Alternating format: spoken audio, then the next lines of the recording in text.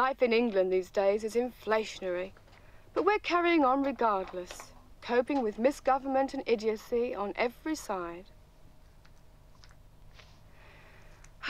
Carnation from Flores.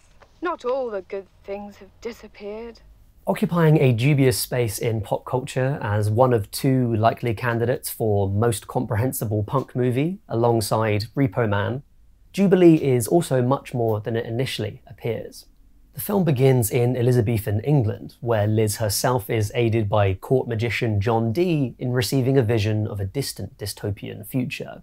Jenny Runneker, in dual roles, both as the Queen and her future self, lords over a chaotic group of punks, including Jordan, playing amyl nitrate, and Toya Wilcox.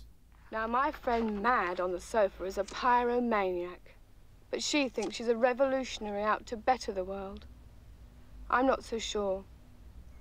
The boys in the bed are Sphinx and Angel. They're from Deptford and Brothers. Their relationship is quite peculiar, but they're nice enough. And over there at the wash basin is Chaos, our French au pair. A very, very young Adam Ant appears as a fresh-faced musician, attracting the interest of this Svengali-like Borgia Ginz in the film's most cohesive plotline. It's power, babe. Power. I don't create it. I own it. But the real star is the frenetic and infectious chaos of this tight-knit ad hoc family. Directed by artist-filmmaker Derek Jarman, Jubilee is a shining example of his skill at spotting talent and bringing it into his fold. And of course, Adam Ant is one such find. In fact, I think the first recorded Adam Ant track was actually demoed for this film.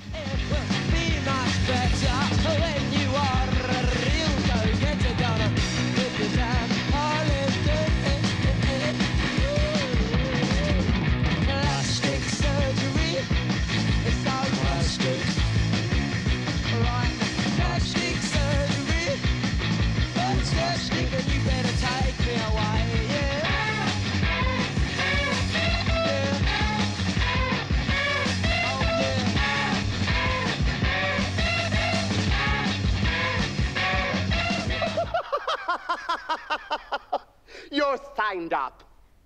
Jarman's most famous find is Tilda Swinton, who appears in his later films. But here the motley cast is drawn from disparate and sometimes opposed parts of London's vibrant punk scene. Jordan, playing amyl nitrate, was an assistant at Malcolm McLaren's shop, for instance. The Slits appear in a brief scene. In this regard, the character's close queer family kind of reflects Jarman's own.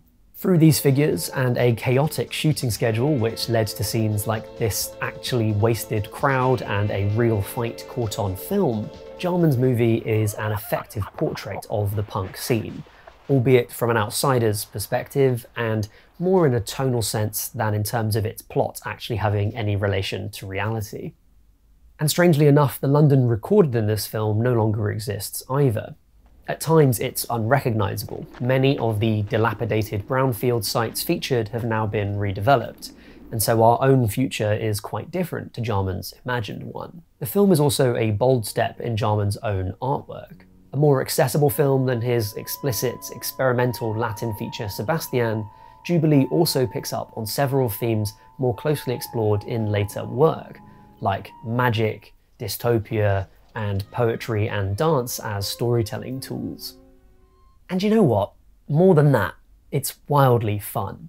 Seriously, this is the most fun you'll ever have watching an art house film. Veering between styles, ideas, and full of these scene-stealing performances. There is nothing reverent about Jubilee, and it shouldn't be treated as such. It's like pornography. Get some of your mates around and plough through this punk, queer, British classic.